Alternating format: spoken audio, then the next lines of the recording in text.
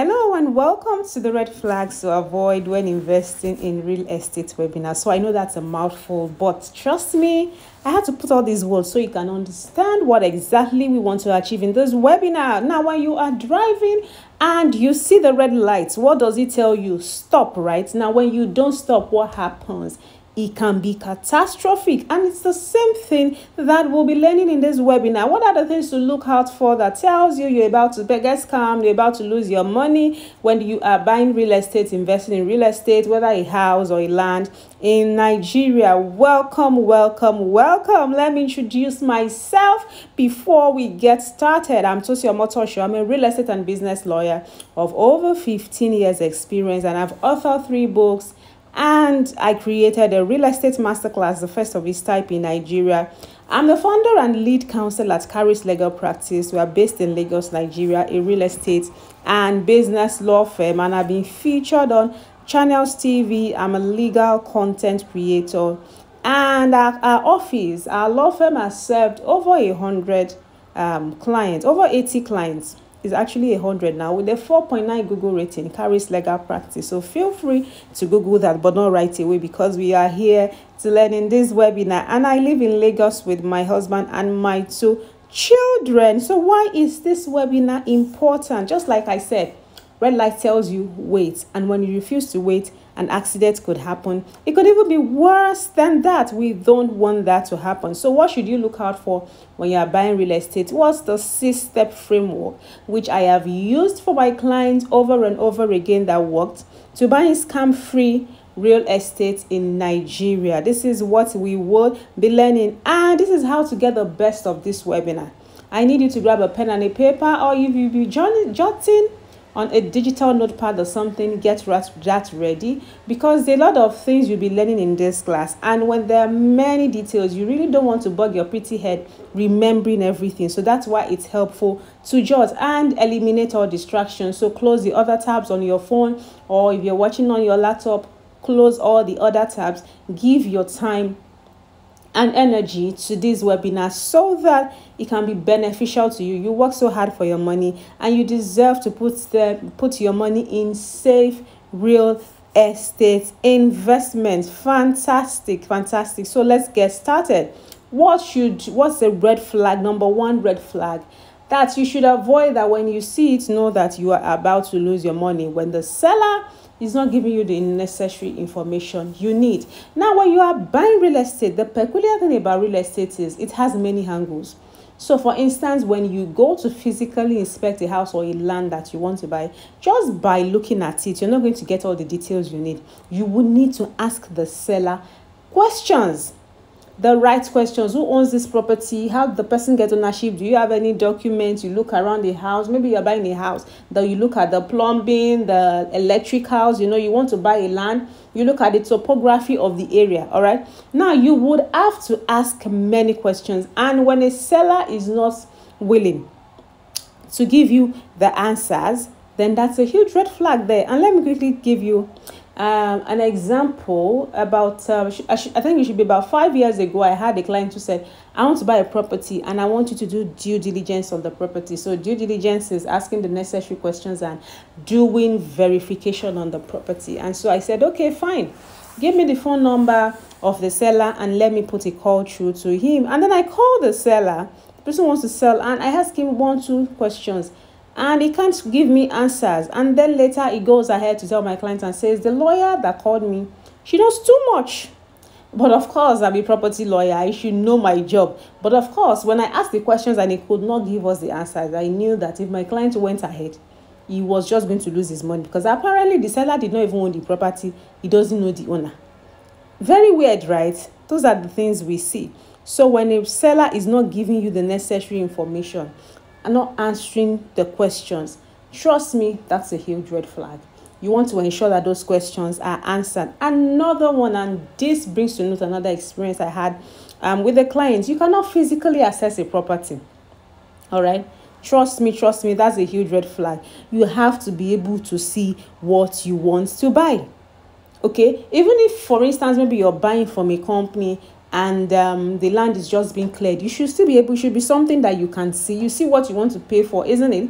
There's an adage in my local language about taking your eyes to the market, meaning when you go to the market to buy something, you shine your eyes, you open your eyes, you look very, very well. Real estate is fixed. Unlike every other thing that you buy, if for instance I want to change my AC in this office, I will simply maybe go to the store or order online, look at the type of AC, the one I want, and then order, they bring it to me. But real estate, you can't carry it. It's going to be at that location. So you have to see what you want to buy. It must be accessible. Even if it's swamp you are buying, if you are buying swampy land, you have to be able to access it. What you are buying, you have to be able to access it. So that's very, very important. Now, the third red flag is when the seller says, trust me, without backing it up with evidence. Yes, I totally understand when we want to sell. I mean, I'm an entrepreneur. I run a law firm and I read a lot of books. And part of the books I read are sales and marketing books. And of course, if you want to sell to someone, you have to convince them, right? Fantastic. With real estate, it's not just about saying, oh, trust me, this is a good deal. No. The trust must be backed up with evidence. So if someone is saying, trust me, this is a good deal, this property is safe for you to buy, this land is not under government acquisition, there are no legal issues, they have to back it up. They have to back it up with the right information, the right evidence. I'm a lawyer and I deal with facts proven by evidence. I don't deal with emotions. So if someone comes to me and say, oh, this person wants to sell this land to me, and in fact he has sworn on his dead great grandfather's grave that it's safe, I say, okay, fine, it's okay to swear, but okay, so he has to answer these and these questions. And then I have a long list of questions that I usually ask my clients, I and my client would ask the seller when he or she wants to buy a property. So you have to give those information. How did you get, if you want to buy a property for me, for instance, how did I get ownership? Did I buy it? Was it a gift? Did I inherit it? How exactly? I have to be able to tell you, because anything that, if there's any legal issue with my own ownership and you buy from me, you would automatically inherit it. So it flows from the head down. All right. So get all the information you need. Then after that, you can then trust. The seller that, oh, this is a good buy. Okay, fantastic. I hope you are learning, because we still have a lot more to learn. Now, the fourth red flag, when a seller cannot satisfactorily explain how he or she became the owner of that property. Very important. Because I can't give you what I don't have. So if I take my husband's phone, for instance, and I give it to you, it is in your best interest not to collect it, because in the first place, the phone is not mine. I cannot be gifting what is not mine. I can't sell what is not mine. It's the same thing with real estate. So when you're buying property, you have to be sure how the person who is selling to you became the owner. All right. So there are many ways you could buy property, you can inherit, it could be gifted to you. There are many documents when it comes to properties, all right? Sometimes there are even no documents, it's just oral evidence, maybe under native law and customs. But you have to establish which of these various ways apply, okay? So that you can know what exactly you are getting into and if it is safe for you to go ahead, all right? So very important that you be sure of how the person selling to you becomes the owner of the property. And this is another red flag that I've noticed, and which is can be quite common. So when the seller puts you under pressure to buy the property, but is nonchalant about you verifying the property first. Real estate is fixed. It is not a car that you buy, and once you buy it, you carry it along to your house. I mean, if anyone is going to come and collect it from you, they have to come to your house or wherever you are, right? But the reason why we have a lot of scams in real estate is because it is fixed. So someone can come there in the morning and leave, and another person comes in the evening and say, I'm the owner. So which is why verifying the ownership is important. It's not just about saying I'm the owner. No, it's about, okay, we have to verify. So how did you become the owner? So what do you have to prove? All right, because I will inherit whatever legal issues you have. So it's very important that you shouldn't just be put under pressure, okay, to buy a property. You should be given the necessary information. Smart realtors, smart real estate companies know that they should provide you with the information you need to help you make a decision is standard practice.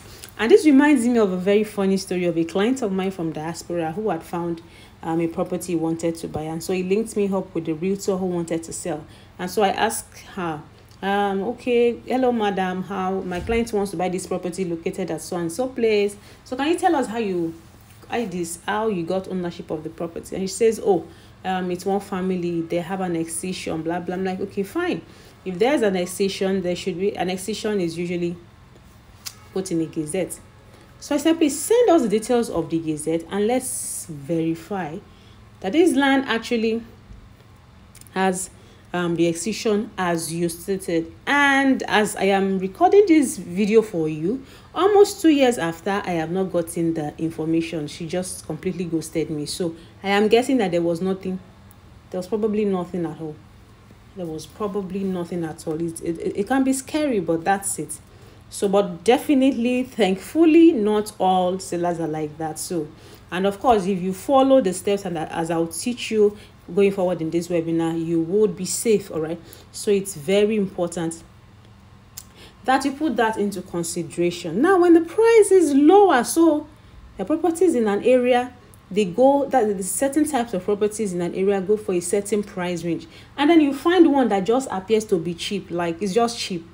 No, it can't just be cheap now. It can't just be cheap. So you have to find out what exactly is happening. Why is it cheaper? All right, it could be acquired, maybe that part of the land of that area, maybe the land is acquired. That's why it's cheaper. So they just want to dispose of it. Okay, so it's very important. You might be buying maybe the property is on subject of a court case, or could even be worse. All right, and Tosin, if you're wondering, Tosin, so how do I know the price range of properties in that area and whether this one is considerably cheap? Trust me, the internet has made things so easy. Like if for instance you want to buy a plot of land in Lekki Phase 1, all you just need to do is just go to Google and type in how much is a plot of land in Lekki Phase 1. You would see it there. All right, so it would help you put things in proper perspective so that you don't go buy a bad deal because it sounds like it's cheaper. Okay, yeah, that's very, very important. Now this is another one. Now when you want to buy property, you would work with professionals, and I have something that I usually say, and though it sounds funny, but it's true. Real estate is like jollof rice. So as a real estate lawyer, I handle the legal aspect of real estate, okay? The ownership, the title, legal advice, documentation, evidence, and so on.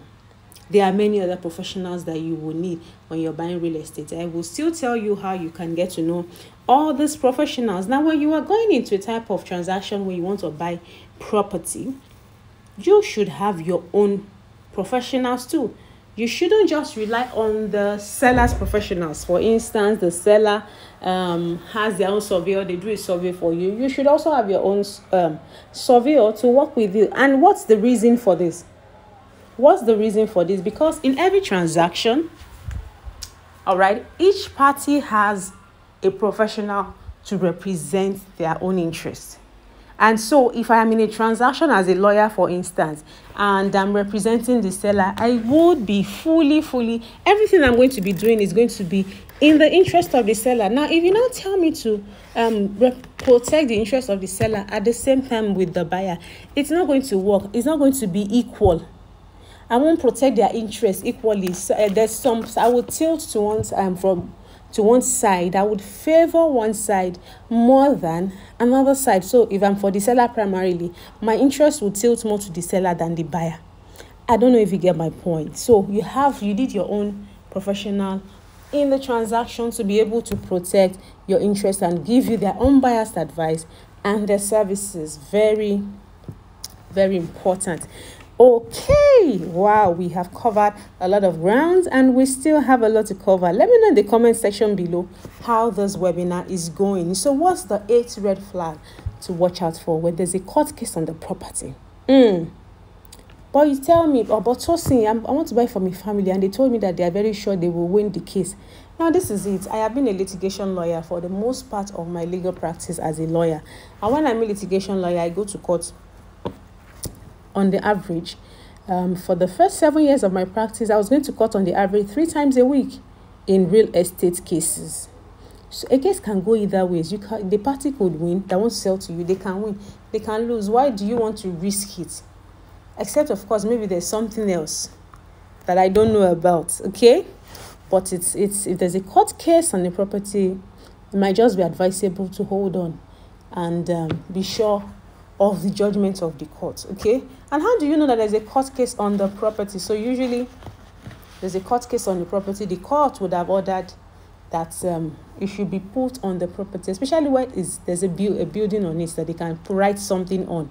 So you will see the sign on the building. But if it is land, that might be difficult to know if there's a court case on it or not. All right, I have a masterclass where I talk about getting information in this kind of situations. I will still tell you about that as we go ahead with this webinar. Fantastic. Now this is another one, the last one, and this is, so I just had to add this because it's something I've seen play out. So you're buying from a seller, but they have a lot of bad reviews.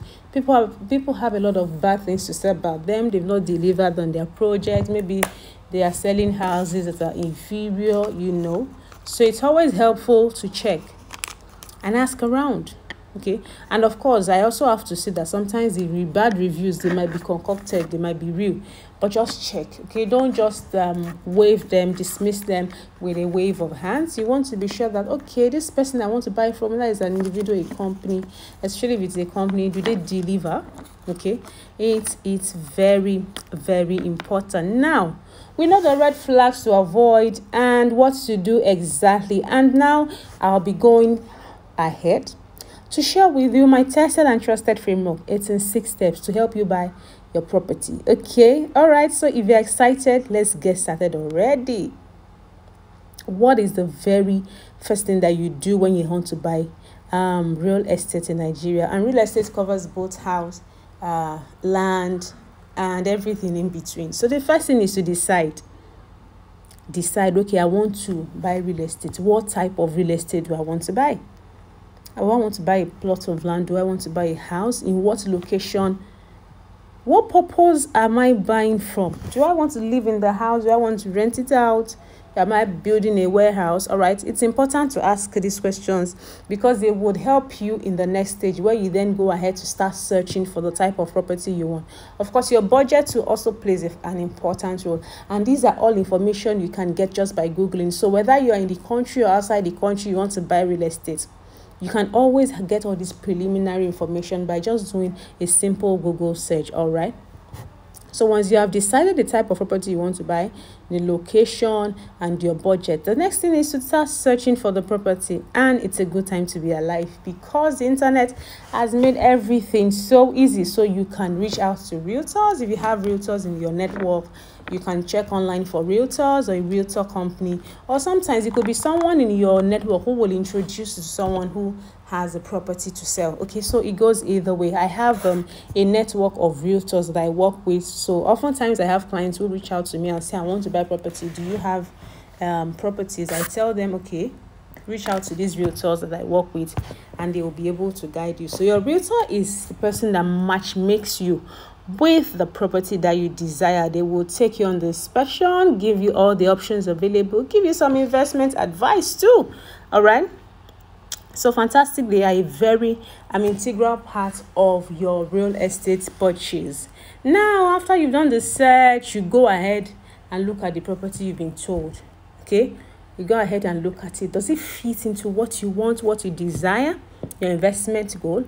If it does, this is the stage where I love this very much. It's called the due diligence stage. And if you are wondering, Tosin, what's this big grammar, due diligence? Trust me, it's something you do often. So if you are a parent or a guardian, when you want to change your children's school, when your children started attending school, you made inquiries, right? You wanted to know which place was best for your children. Would they take care of your children well? Do they teach them well? Do they teach them moral values? Everything that you really wanted. You wanted a school that had that.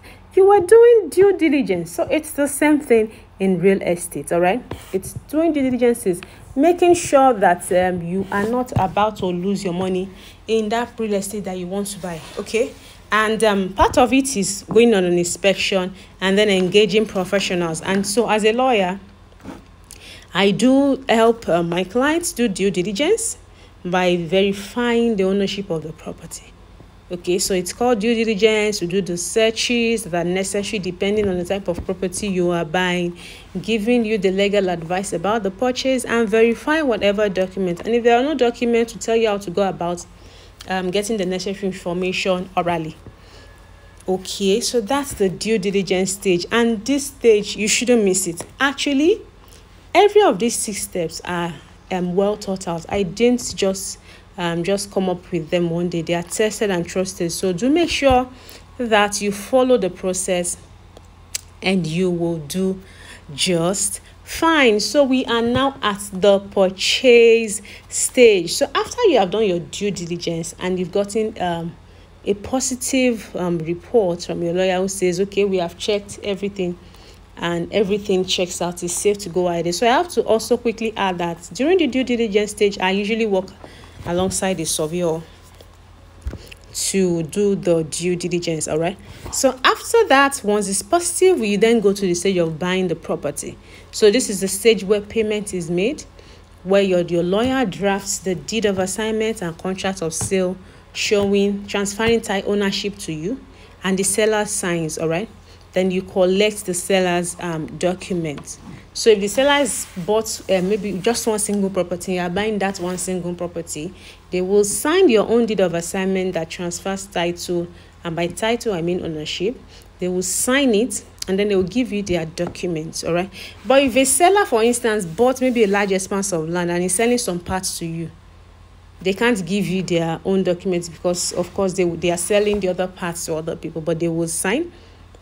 And at this stage, your lawyer would draft those documents. Yes, it's your lawyer who will draft the documents for you and ensure that everything checks out. Okay, and guide you on getting the signature and everything that you need. It's very, very important. One thing you mustn't miss out when you buy property and you make payment is taking possession. Remember that real estate is fixed. If I buy a laptop, for instance, they'll bring it to my house if I ordered it online. So it has left the store.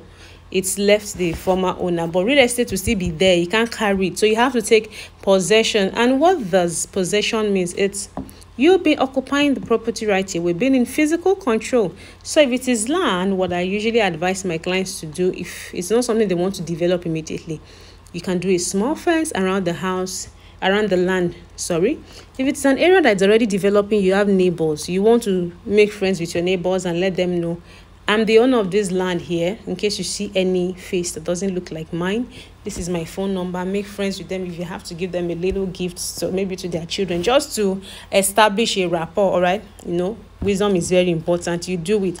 If it's a built property, is easier to take possession because you'll be given the keys. All right, so you can access the property. You can start living in it. If it is a house you wanted to start living, or maybe you wanted to rent it out, short let on all those, you can do that. And I usually say you can even change the keys so that just in case the person who sold it to you has an extra copy, so you can be sure that as the new owner, you are the only one who has access, and it is only you can get access to the property, or anyone that you give those keys. So taking possession is very, very key. And the sixth step is perfection. Perfection is perfecting your title. So when you have your deed of assignment now saying you are the owner of the property, you want to take it a step further by applying for a certificate of occupancy. If that property does not have a certificate of occupancy, then you apply for it. But if there was already a certificate of occupancy on the property, what you would apply for would be governor's consent to your deed of assignment. And what that means is that the record of your new ownership is registered at the land registry of the state where the property is located, and it significantly increases the value of your property. With that, you can use it as a collateral for bank facilities. All right, so that's why It's always very important that you should do it as often as you can. You can include it in your plan to perfect your title. Now that we have seen the red flags to avoid and we have seen the 6 steps framework, let me know in the comment section what stands out for you. So now you have to avoid these common mistakes. There are common mistakes that I see people make when they are buying real estate. They don't follow these things. They just do it anyhow. Like I've had people reach out to me who have finished payments before they now want to check whether the land, they want to do due diligence.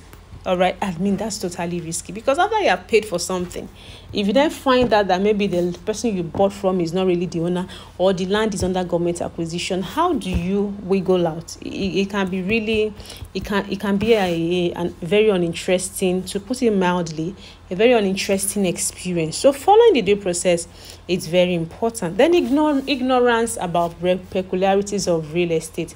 See, you can't invest in real estate. You invest in stocks, crypto, what else? You buy shares. Real estate is totally different. Real estate even has different types. For instance, you could be buying a house, you could be buying land, you can be buying from a family, you could be buying from a community. Maybe you want to do an off plan, or you want to go the mortgage route. All right. So there are so many peculiarities about real estate that you've got to know about when you are buying real estate and investing in real estate. Knowledge is one of the things you must invest in. Of course, you watching this webinar tells me that you are passionate about getting the necessary knowledge you need, and trust me, by doing that you have shot your risk by half. Your risk of losing money in real estate, you reduced it by half. I will still tell you how you can reduce it totally. All right, now I'm not seeking professional help. Trust me, remember what I said about jollof rice and real estate? It works. As a lawyer myself, I do not handle everything in my real estate transactions by myself. What I can handle is the legal side. So I still engage other professionals in the areas where I need their professional help.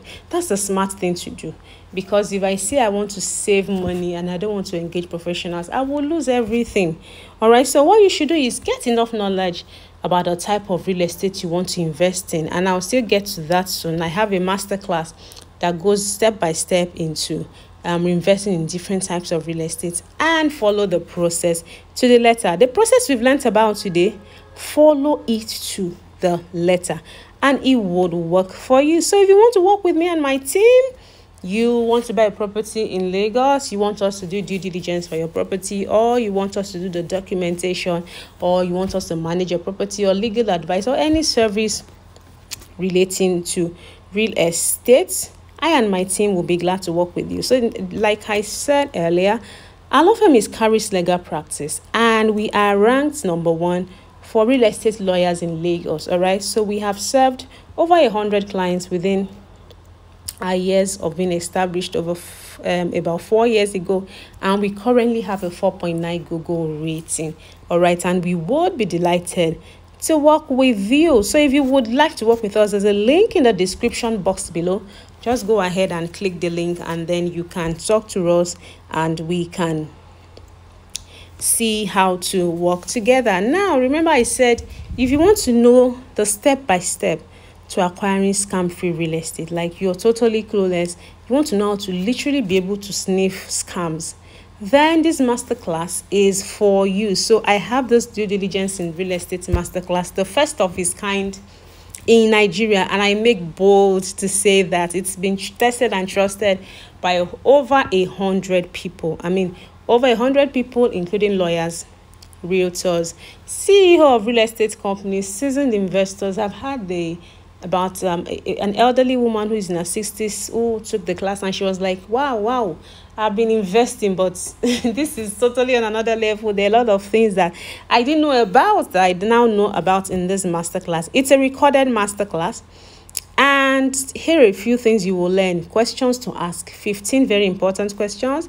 What to do when buying bare land, off-plan property, built property, buying from omoniles, from communities, from families, from companies. How do you know if land is under government acquisition? Who are the professionals you need to work with? What should you do at the point of buying property? after buying property, what should you do before you make payment? Like it's the real deal, contains all the information you will need. So if you would like to buy the masterclass, it's recorded, so you can just click. There's a link in the description box below. You can click the link to make payment and start watching right away. All right, fantastic. Now if you have questions, feel free to type them in the comment section below. But if you would rather get on a private consultation session with me, then you can get access to a private consultation session for a fee. There's a link below that talks about how to get me on a private consultation session. It can be virtual or it can be in our office. So thanks to technology, we leverage a lot of technology for our businesses. So if you want to get legal advice on any real estate issue, you could just book a consultation session and we would be glad to work with you. Thank you for staying till the end of this webinar. I hope this has been helpful. Let me know what you think, how this has been helpful to you, and what stood out for you in the comment section. And do one more thing, make sure to subscribe to this channel and check other videos, because I have a lot of very helpful detailed videos on this channel. You won't even believe they are for free. Fantastic. Thank you and do enjoy. Bye.